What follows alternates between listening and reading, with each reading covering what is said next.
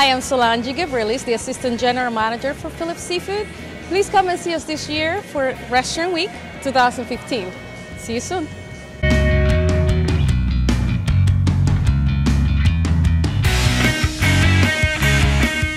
As you can see, we are sitting at one of the booths at Phillips Seafood inside the Pier Shops at Caesars, and I am sitting next to the corporate chef, Paul Drew, as well as the Assistant General Manager, Solange.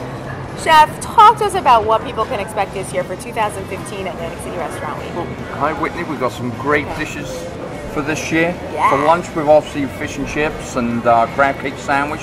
We've had a nice chicken pot pie for lunch. It's a nice classic Maryland recipe. And then for dinner, we have filet and grilled shrimp, grilled salmon with a crab hash with chorizo sausage, and of course Phillips famous crab cakes with nice roasted potatoes, tossed green salad. We're doing coconut shrimp, lovely molten lava cake, many other entrees and salads we also have. It really is an extensive menu here at Phillips Seafood, and I know we see here these beautiful drinks. Solange, you want to talk to us about these drinks? Absolutely. We have our signature Bloody Mary. It's right over here.